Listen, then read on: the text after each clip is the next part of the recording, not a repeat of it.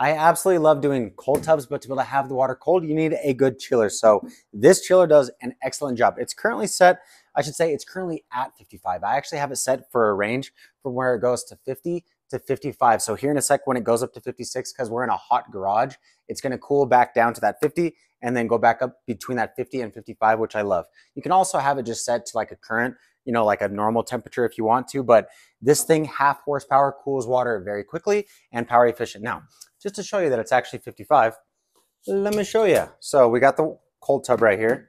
Got my trusty Flamingo. And let's get all that water out. Let's see, right there. You can see we're at about, well, 55 Fahrenheit. Does an extremely good job, which I absolutely love. It's not crazy loud. Obviously does have to have some noise because there's a big fan and there's the coolant and everything happening, but it comes with everything that you need. Others, it's just gonna be the chiller. This one came with all the attachments that you need to be able to get it going, ready for your cold tub, which I absolutely love. And this does an incredible job.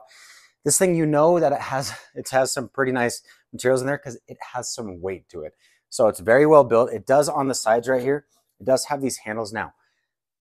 To be able to make it double insulated, I actually put this cover over my pipe, but I want to be able to show you guys kind of how it looks. This is what it comes with. This is how it attaches. Very, very simple. I'm going to be putting this back over just to be able to keep that insulation going as much as possible, but wanted to show you. I absolutely love it. This thing does an incredible, incredible job going all the way to the back of the chiller, hooks right up to it. Once again, I have it all insulated.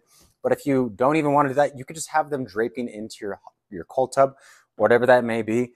But in the end, the reason why you're snagging this is to be able to make sure that you have cold water. And I have it going down to 50 here in a sec, but I've had it go well into the 40s. This thing has powerhouse to be able to get the water as cold as you want. Hope you enjoy.